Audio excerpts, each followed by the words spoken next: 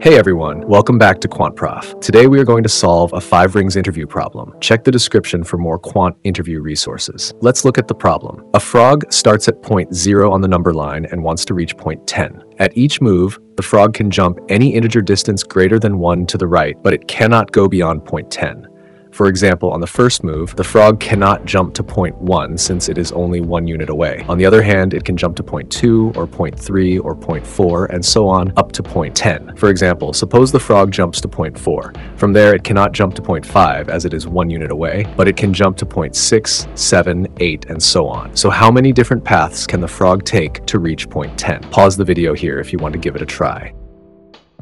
We will use recursion to solve the problem. Suppose the frog is located at point I. It could have arrived there from point I-2, or point I-3, or point I-4, and so on. Let Fi represent the number of paths the frog can take to reach point I, starting from point 0. So we have the following equation. Now suppose the frog is located at point I-1. It could have arrived there from point I-3 or point I-4 and so on. So we have the following equation.